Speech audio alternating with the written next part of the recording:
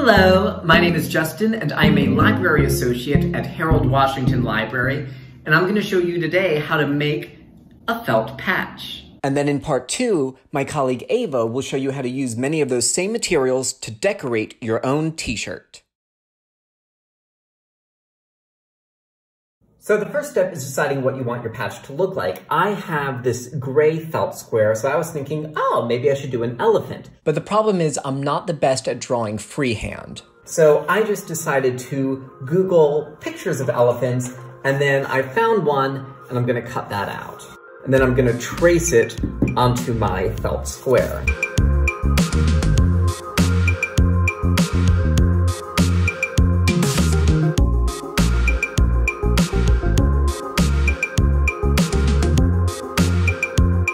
Now I'm gonna trace this elephant onto my felt patch, but I'm gonna flip it over to do so. That way, if I have any extraneous pen marks, when I'm done and I flip the patch the right way, you won't be able to see them.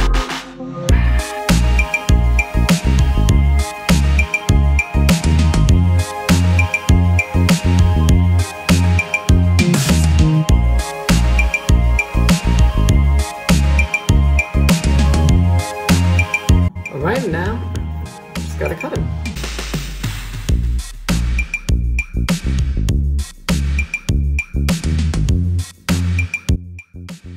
Now you can see there, he has some pen marks from where I messed up, but flip him over the right way, he's a cute little elephant. There are all types of things you can use to decorate your patch. Sequins are great, rhinestones are great, glitter is great. Just make sure you have some kind of covering on the table because that stuff will get everywhere. If you got this kit from the Chicago Library, it comes with 2 different colors of puff paint, a 3D fabric paint, and it comes with a fabric marker that you can use to texture, color, and shade with. We can do something like a nice border. So I'm gonna do something like a little dotted border. That way, if you're not great at drawing straight lines like me, that's okay. You don't have to be even or exact. It's part of what makes it look nice.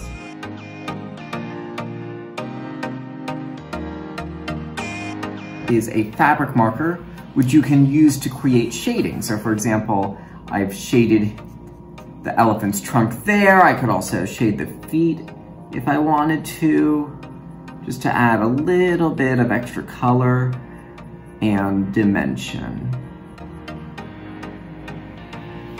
See there, and maybe we'll outline the back a little bit. So as you can see, we've added a little bit of shading to the bottom there and to the trunk. Another thing that can really spruce up your patch are some rhinestones, and you can affix these in a few different ways. You can use some hot glue if you want, or what some crafters will use is a glue called E6000. Just be aware though, the fumes from this are pretty toxic. So if you are using E6000, you'll want to make sure you have a window open or that the area is well ventilated. And then, so you'll just add your glue, put on the rhinestone. You can pick them up, but sometimes they can be rather tricky to manage, especially if you have thicker fingers. So what I like to use are these wax tip jewel setters. They have a wax on the tip, and what you do is you would put your glue down, you would press the wax onto the top of the rhinestone, and it picks it up and would allow you to place. So I'm just gonna use some hot glue today. We just need a tiny little drop. A tiny drop will go a long way. So just, you wanna be careful not to burn yourself. Just a tiny little drop. And then I'm gonna use this wax tip jewel setter, pick up my jewel, and it makes it much easier to place, and you're at less risk of burning yourself.